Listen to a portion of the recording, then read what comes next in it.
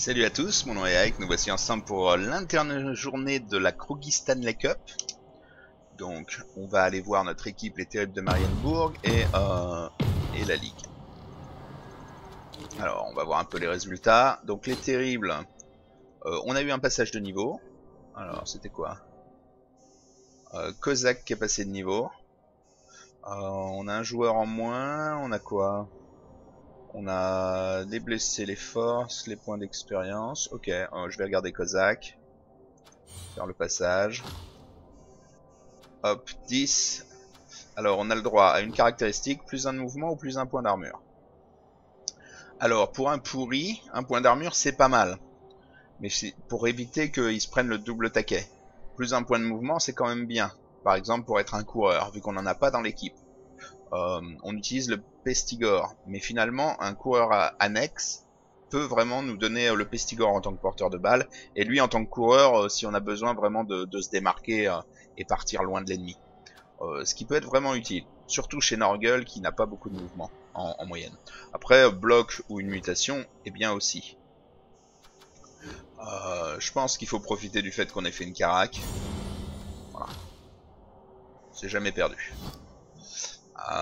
Ensuite on a 80 000, on peut acheter 2 pourris si on veut. On peut aussi acheter un pestigore je pense. Donc je crois qu'on va y aller pour un pestigore. Est-ce que j'avais une liste de gens qui voulaient aller dans cette équipe maudite? Je suis pas sûr hein, qu'on avait des gens qui voulaient aller dans cette équipe maudite.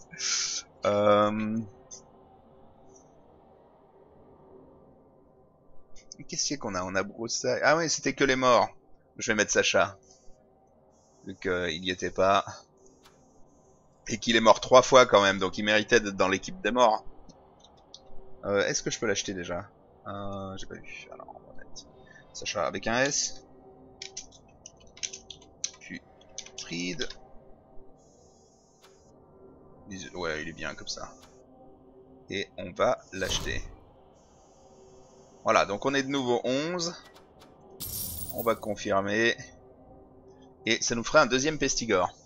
Donc, notre pestigore a fait 0 XP, hein, parce qu'on n'a jamais réussi, ne serait-ce que les ramassages, et les lancers. Donc on va aller faire vite fait le tour du match quand même. Donc je vais vous montrer déjà le début de match. Voilà. Parfait. Alors, on va reculer notre coureur, on va enlever la grille, et on est paré. Alors... espérons qu'il n'ait pas blitz ou défense parfaite, enfin surtout défense parfaite là, parce que j'ai fait un anti-blitz. Et on va valider.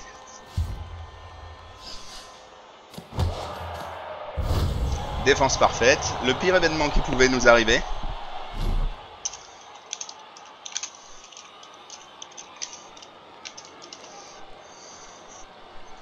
Je l'ai annoncé et c'est le pire event. Donc voilà, on peut plus choper son 5 d'agilité. Parce qu'il nous bloque la bête maintenant. Aussi simple que ça. Hein. Donc bien joué. Bien joué. Belle démonstration du talent des Scaven à faire une défense parfaite sur Nurgle. Magnifique.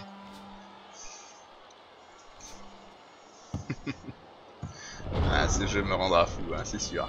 Bon, on peut encore gérer. Hein. On a des blocs possibles de ce côté-là. On peut apporter des supports et ce genre de choses. Donc déjà, on a un coureur, mais on n'est pas sûr qu'il va... Ouais, bon, il pouvait pas faire grand chose, mais rien que se décaler comme il l'a fait, c'est suffisant pour nous mettre un peu dans la panade. Hein. Il n'a pas besoin de faire grand chose. C'est pas comme si on avait une équipe super agile. Hein. Donc la moindre action peut être catastrophique. Bon, on assure quand même le ramassage.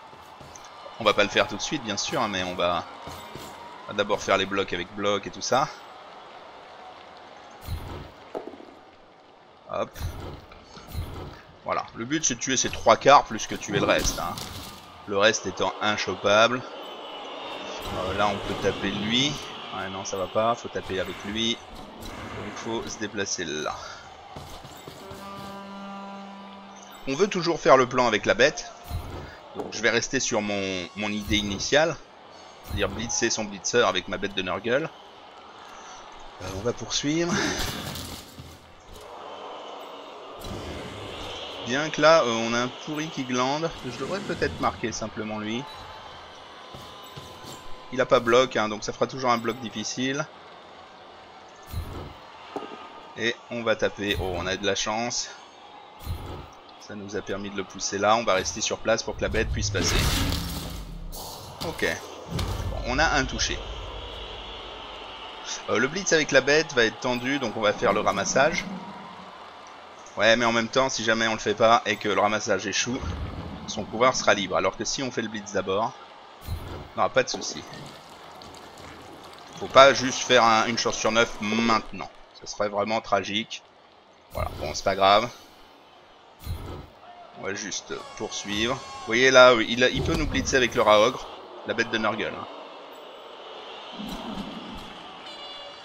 Qu'est-ce qu'on peut faire d'autre? On peut l'avancer devant. Ça peut paraître étrange, mais finalement, s'il nous pousse, ça sera dans ce sens, et donc vers les deux autres. Ou alors, on reste simplement à côté du guerrier du chaos. Ce qui lui laisse toujours une option, mais difficile physiquement. On va relancer tout de suite, on a 3 relances. Et on a fait double 1, magnifique. Bienvenue dans un monde merdique. Défense parfaite. Rater l'attaque avec la bête. Bon, ça n'a pas été tragique, mais... Voilà, donc lui, il va essayer de nous la défoncer, hein. Avec le rat ogre. Espérons qu'il fasse animal sauvage. Et comme ça, il cramerait son blitz pour rien. Et en même temps, un blitz avec le rat ogre, c'est pas évident. Parce que si jamais il se rate, évidemment, il ne se rate pas. Bon, c'était quand même risqué pour lui. C'est ce qu'on veut, qu'il prenne des risques. Ensuite, je vais vous montrer plus ou moins nos jets de dés durant le match. Ce qui lui laisse toujours une option, mais difficile physiquement. On va relancer tout de suite, on a 3 relances. Et on a fait double 1, magnifique. Bienvenue dans un monde merdique. Défense parfaite. Rater l'attaque avec la bête. Bon, ça n'a pas été tragique, mais... Bon. Regardez, 67%. Normalement, on est censé tous les réussir. Hein. Ouais, bien sûr. Bien sûr que je rate le run. Pas le choix si je veux marquer au moins un but. Ah oui, bien sûr que je rate double 1. Mais malgré tout ça, on a eu quand même des bons événements. C'est-à-dire que à partir du tour numéro 12 à 14, j'ai enfin réussi à faire un mouvement avec mes joueurs pour pouvoir bloquer ces rats. Parce qu'en fait, la défense parfaite nous bloque, le double raté au ramassage, le triple raté au ramassage, parce qu'on rate 3 fois le ramassage tour 1 et 2, hein, nous a mis complètement en PLS toute la partie. Et notre adversaire profite pour aller nous voler la balle, mais il profite de nous voler la balle pas en passant tranquillement autour et après en le prenant au tour 2, mais directement en faisant des actions ultra risquées. Et ça a payé. Le blitz du rat ogre de notre ennemi, par exemple, c'était une chance sur 6 de rater l'annual sauvage, une chance sur 6 de rater la répulsion, une chance sur 9 de rater l'attaque, et si durant l'attaque il faisait un poussé, c'était moins 2D. Donc évidemment, le blitz du rat ogre, par exemple, sur ma bête au tout début, c'était déjà un play terriblement dangereux pour lui. Mais ça passe comme une lettre à la poste, pas de raté, pas de poussé, pas de solitaire, pas de une chance sur 6 x 2. Tout le long de la partie, ces jeux ont réussi. Tous les 67 du jeu ont réussi, à part à la fin où il en rate un sur une esquive et il relance. Là, il a une chance sur 6 de s'échapper de mes tentacules.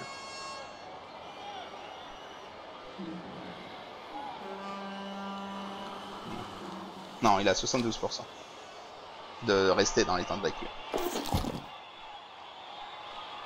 Voilà ce qu'aurait dû se passer tout le match.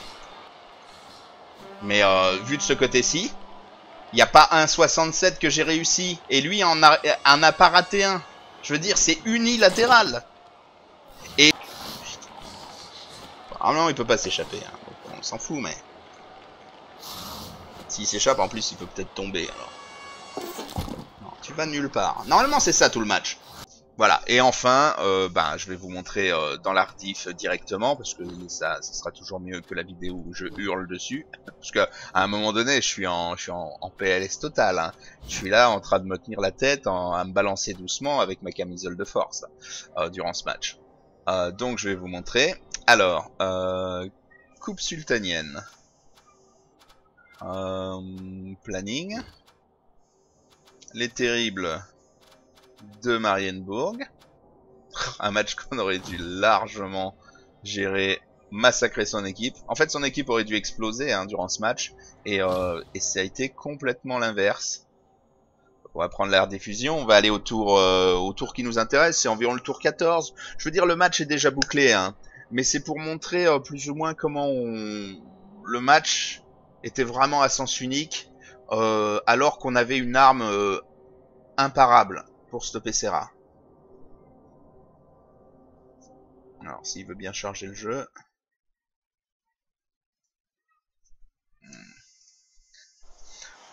Donc, comme vous l'avez vu, en mettant la bête de Nurgle dans les pattes de Serra, ça stoppe tout. Hein. Mais le coup d'envoi qui nous a mis donné défense parfaite, bah déjà nous a empêché de le faire.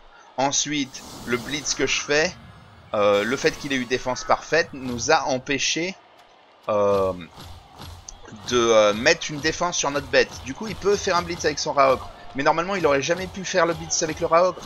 C'est simplement que, à cause de l'événement, ça enchaîne une autre prise de position qui est beaucoup moins sécure pour mon équipe, qui entraîne un jet de chance de notre adversaire qui réussit, et son Raogre qui arrive à nous défoncer la bête. Mais en vrai, dès le début, on avait bloqué son joueur. Hein. Le problème, voilà, c'est qu'on ne pouvait pas sécuriser l'action.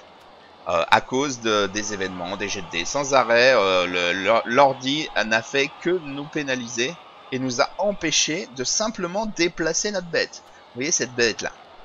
Il suffit qu'elle soit en contact avec lui là, et la partie est gagnée. Donc il n'y avait pas grand chose à faire dans ce match. Simplement prendre lui, cliquer là, et qu'il soit... Enfin bon, c'est cliquer à côté de lui et c'est bon. Mais ça n'est jamais arrivé parce que le jeu ne nous a jamais laissé faire entre les dépendances parfaites et les autres trucs. Alors, on est au tour 12, c'est là où j'ai réussi... Non, c'est au tour 14 que j'ai réussi un truc. Voilà.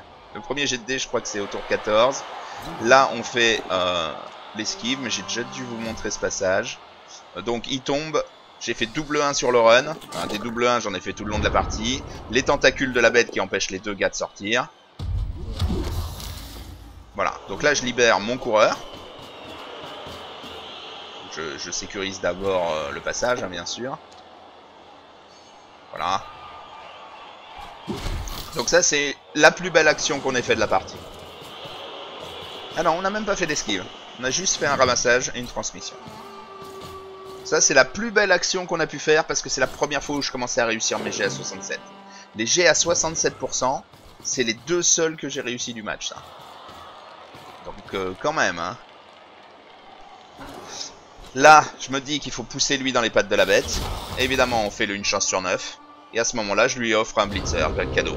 Donc j'aurais pu ne pas bouger. Mais le problème, c'est que si je mettais pas dans les pattes de la bête, il pouvait quand même me choper. Donc là, c'était vraiment pour assurer le coup. Et vous voyez, une seule fois où je prends un risque de la partie, j'ai une chance sur 9. Mais comme vous pouvez le voir, ces rats ne peuvent pas bouger. Vous voyez, très important, ça fait le deuxième tour où il est bloqué comme ça. Le tour précédent, il a les deux rats dans la même position et il ne peut pas bouger comme ça. Avec le pourri qui est là, on peut en plus pas blitzer ma bête parce qu'elle a 6 de force. Donc ils ne peuvent pas s'échapper, ça fait déjà 2 tours. Vous voyez, donc normalement son équipe ne peut rien faire. Parce qu'il a des petits gars qui sont collés par mes gros gars. Et il a des petits gars qui peuvent pas sortir des tentacules.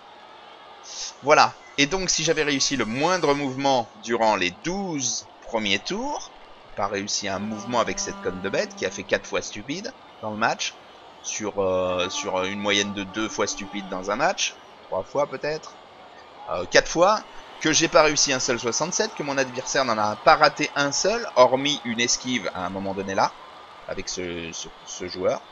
Il fait une esquive, il fait un bloc, il rate le bloc, il fait double KO, mais il a bloc, j'ai bloc aussi. Contre lui.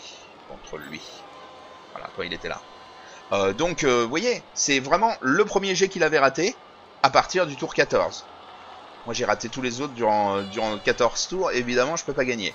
Là je me mets en position, mais ça sert plus à rien. Il a relevé son rat, il n'arrive pas à dégager les deux là, mais au bout d'un moment il récupère la balle et voilà. La partie est finie. Après toutes ces mésaventures, j'étais complètement enragé. Donc on va quitter l'ardif. Voilà pour notre match. Une horreur. À chaque fois que j'ai l'impression d'avoir joué le match le plus horrible de ma vie sur cette ligue, un autre vient le remplacer.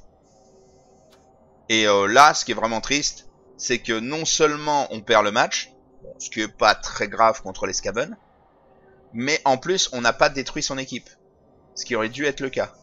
Parce qu'en fait, si on bloque ses coureurs et qu'on encercle bien ses gars, la seule chose qui reste à faire après, c'est taper, taper, taper, taper, et tout tuer dans l'équipe. Normalement, il a 12 persos sur le pitch. Là, ça n'a pas été le cas. Sur 12 persos, il en a que 3 qui auraient subi une blessure grave, hein, de toute façon. Ça faisait pas un carnage absolu. Hein. Et sur les 3 qui avaient subi une blessure grave, il y en aura peut-être un qui serait mort. Mais voilà, je demande pas plus que ça, hein, c'est exactement les stats. Mais au moins qu'on fasse quelque chose. Là, c'était simplement ridicule. Quand on regarde les statistiques, j'ai quand même fait 63 blocages ce match, contre du 7 d'armure. J'aurais dû avoir 5 KO, 3 ou 4 blessures, statistiquement. Lui, il fait 18 blocages. Non mais 18. Vous vous rendez compte à quel point c'est ridiculement bas. Il fait un mort et une blessure. Et le mort, c'est parce que c'est sur un pourri qui fait commotion et mort. Donc il prend 2 blessures. Et la blessure, c'est sur un autre truc qui a une commotion. Mais c'était incroyable ce match. Tout du long, les dés ratés, ratés, ratés. Rien que les ramassages au début, ça nous met en PLS avec la défense parfaite, plus triple ramassage raté. Déjà, aucune team ne peut survivre à ça. Enfin, aucune team nurgle. Surtout quand t'es à l'attaque. C'est la seule occasion que t'as de ramasser la balle et d'aller décaler pour te marquer. Si jamais tu réussis pas un jet, bah tu peux pas gagner avec Nurgle. Tu peux marquer qu'un touchdown par mi-temps. Donc voilà, si jamais le jeu te pourrit ton premier touchdown, tu te retrouves à peut-être faire un match nul. Au mieux un match nul, je dirais. Et au pire, bah, une défaite à 1-0. Et à la deuxième mi-temps, il m'a pas lâché avant le tour 14. C'est dur de jouer 14 tours avec la malchance, et 4 tours où ça commence à revenir. Ouais, là c'est trop dur. Ouais. Surtout contre Skaven, je veux dire, tu fais la moindre erreur sur Skaven, il peut te tuer. Donc évidemment. Voilà, donc on va faire vite fait le tour, les glaireux des Landes. Alors j'ai pas le temps de voir tout. Par contre, j'ai vu que bon, il y a des trucs, hein. On peut voir les Fist of Ismail contre les Black Wolf 5-0, ça a l'air de piquer les yeux quand même. Hein. J'ai pas été voir l'Erdif, j'ai pas eu le temps. Donc on va juste regarder les scores vite fait. N'importe qui perd face au One Turn Dreamon. Alors j'espère qu'ils ont fait les kills, parce que moi j'ai complètement raté mon coup, alors que ça aurait dû être du 1-0, 1-1 au mieux, et plein de morts. Mais non, enfin plein de morts. Plein de sorties, et ça se retourne en 2-0 pour les scafreux. Pourquoi je dis ça? En fait, les scafreux ont un match-up positif sur les terribles. Le problème, c'est qu'il n'a pas utilisé la technique qui permet de battre les Nurgle. En gros, il est, entre guillemets, tombé dans le panneau. Le problème, c'est que le panneau était pas vraiment un panneau, parce que, vu que je fais turnover, qu'il y a défense parfaite et tout ça, bah mon jeu a été complètement coupé à la racine, je dirais. Mais en gros, après, il cherche pas à simplement éviter le contact et aller voler la balle. Il est vraiment rentré au contact des Nurgle. Mais le problème, c'est qu'il a pris le dessus avec ses scafreux. Donc c'était un peu tragique. Une fois que j'ai éliminé le rat ogre, bah c'était plus simple. Il a plus trop cherché le contact, mais c'était trop tard. Il avait déjà volé un touchdown et après il en a marqué un second. Donc voilà. Il a joué exactement ce que je voulais, c'est-à-dire il est tombé dans le piège des Nurgle, c'est-à-dire jouer rugueux, et finalement ben, il s'en sort quand même très bien, parce que les dés n'ont pas arrêté une seconde. C'est vraiment ça, c'était sans repos. Du tour 1 au tour 14, c'était sans repos, tous les dés ratés. Tous. J'ai pas un dé réussi. Sauf le 4e ramassage de mon Pestigore, c'est un j'ai réussi à 67, et c'est le 4e ramassage. Et cette fameuse ramassage-transmission que j'ai faite après. Là, la ramassage-transmission, j'étais sur un nuage. Hein. Quand tu te subis que des échecs depuis le début, tu te dis mince, comment je fais? Voilà. Donc, les croque-orteils sur les cogneurs de crâne, les condamnés sur l'ombre sanglante qui gagnent, croque-orteils condamnés, le classement va être bien pour eux. Le Libaraz qui s'en sort toujours aussi bien sur les Funny All-Star. Là, ça doit être un match qui n'a pas été fait, je sais pas trop. Les loupards face aux inquisiteurs qui gagnent. D'ailleurs, les loupards vont tomber sur les hommes lézards, je crois, hein, parce qu'on en parlait hier sur Discord. Les chaostos contre Reptilia Dinotopia, apparemment ils les ont eu. C'est une nouvelle équipe. Les galets de Kroogen, on l'a vu, qui s'est pris du 2-0 face aux Norse. Je crois que c'était ça, hein. Et les gynécrologues 1-1 contre Tektizar, qui doit être une nouvelle équipe de lézards. On en a un paquet des hommes lézards, hein. Voilà. Alors, voyons voir le classement actuel. Donc, One Turn Dreamon qui ne s'arrête pas. En fait, c'est simple, hein. Il suffit d'avoir la technique contre les Skaven, mais si les joueurs connaissent pas la technique, tu peux pas les battre. C'est aussi simple que ça. C'est soit tu connais, soit tu ne connais pas. C'est pas en jouant normalement à Blood Bowl en disant tiens je vais marquer là, je vais faire un bloc, je vais faire ci, ça, ce que font les trois quarts des joueurs de Blood Bowl, que tu battras une équipe de Skaven qui sait jouer. Une équipe de Skaven qui sait jouer, faut que tu l'emmènes dans un style de jeu pour les battre. Que tu leur prépares vraiment le terrain pour que vraiment ils s'embourbent, ou alors que tu arrives à choper. C'est pas en ayant de la chance de tuer ces coureurs, parce que si tu peux pas jouer qu'en imaginant que tu vas avoir de super résultats. Voilà, bon, c'est compliqué quand tu ne connais pas bien l'équipe des Skaven. Mais quand tu as joué Skaven avant, et que tu t'es fait battre d'une certaine manière, finalement tu apprends comment battre les Skaven après. Donc finalement les jouer c'est pas idiot pour apprendre à les contrer. Alors, les scaphreux Libaras qui sont toujours devant, hein. Voilà, on leur donne en plus un cadeau là, le 2-0. Les gynécrologues qui suivent bien. Et après, après on a toute la bande des inutiles qui arrêtent pas de perdre, c'est nous. Regardez-moi ça, nous. Tektizar, 5 matchs nuls, une défaite, oh là là. Ça c'est parce qu'il nous rejoint maintenant, je pense. Ou c'est parce qu'ils ont remplacé... Ouais, non, ils ont remplacé des gens qui ont perdu. Mais ils ont perdu, même si t'es à 6 défaites, si tu gagnes tes 21 autres matchs, t'es premier du classement. Hein. Enfin, je dis ça, hein. C'est sûr que c'est pas évident. Donc les terribles, voilà. 2 défaites, 3 matchs nuls, 1 victoire. On n'a pas d'XP, enfin peu d'XP. C'est dur aussi de concurrencer maintenant les équipes. Hein. On peut voir que les équipes de Bash ont beaucoup d'XP. Et que les équipes, bien sûr, de Skaven l'ont aussi beaucoup à cause des marqueurs, pas à cause des bâcheurs. Ils ont beaucoup d'XP, mais en même temps, ils s'en sortent bien parce qu'ils ont des blessés. Du coup, leur TV est pas si haute que ça. Ça permet de continuer à avoir des persos très balèzes de marquage, mais pas forcément de donner trop d'argent à son adversaire sur les coups d'envoi. Vous voyez, en TV, je crois qu'on a la plus basse de tous. Peut-être les elfes sylvains là, de Godinir, mais il a qu'un seul match. 1180. Ah non, on a monté quand même. 1170 des croque-orteils. 1120. Vous voyez, en un match, il a quasiment autant d'XP que nous en 6. La TV est la même de 20 points. Alors qu'on a fait 6 matchs, lui il vient juste d'arriver avec un match. Comprenez à quel point on est très très loin, hein. On fait pas d'XP. À part heureusement qu'il y a les joueurs du match qui nous donnent 5 XP par match, hein. Sinon on n'aurait rien. Par contre, oui, bon, les nouveaux, évidemment, ils ont pas une TV supérieure parce qu'ils viennent d'entrer. Voilà, donc allons voir un petit peu si jamais on a chaté des comment ça s'appelle, des places dans les sacs de frappe ou des choses comme ça. Donc on va aller voir dans le Panthéon. C'est possible qu'on ait des places dans les plus mauvais. Alors, l'échelle de la folie, non, c'est pas ça. C'est les plus expérimentés dans la coupe sultanienne. Alors, les croque-orteils, les terribles.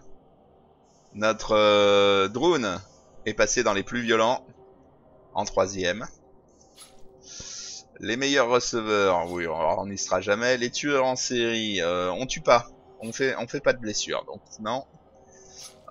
Les plus grosses brutes, non. Les meilleurs lanceurs, tu l'as rêvé. Coureur, oublie ça. Passeur, mais qu'est-ce que c'est que ce truc? Les meilleurs marqueurs, pareil. Le plus de matchs joués, ça n'a rien à voir. Les meilleurs sacs de frappe. Ah, Julio Pierrot. On va étendre à top 10 pour voir si on y est. Ah, on s'éloigne, on s'éloigne. Les terribles broussailles, vous voyez, il a pris moins de taquets, là, ces dernières parties. Euh, mais il a pas ramassé la balle, donc il est forcément pas une cible. Hein. S'il a pas la balle, vous comprenez bien que il se fait pas taper. Voilà. Donc, d'accord. Voilà, on va stopper là. Merci d'avoir suivi. Et on se voit pour notre prochain match de la Kroogistanley. Si c'est pas complètement catastrophique. Parce que je publie pas tous mes matchs hein, sur la Kroogistanley. Je publie que la ligue de l'Open. Mais si un match est intéressant, je la publie, évidemment. Je fais pas un résumé. Mais le problème, c'est qu'on n'a pas eu beaucoup de matchs intéressants pour le moment. Que des match-up qui se résolvent à coup de dés. C'est ingérable. En fait, c'est le problème quand tu joues contre un débutant. Il va tenter des actions bien plus risquées que quelqu'un qui connaît bien le jeu. Quelqu'un qui connaît bien le jeu, il va pas tenter un 33%, esquive, run, alors qu'il peut simplement sécuriser sa balle. Il va sécuriser sa balle tranquillement, on l'aura pas non plus. Hein. Mais un débutant, lui, il va te faire le 33, run, lancer, réception, course, mais il sera tellement loin le joueur que tu peux même pas avoir une chance de tenter de récupérer la balle. Mais l'action est tellement idiote en soi que, évidemment, tu te dis mince comment il a réussi. Mais une fois qu'il a réussi, c'est trop tard. Bon, voilà. Donc vous voyez, c'est ça la grosse différence.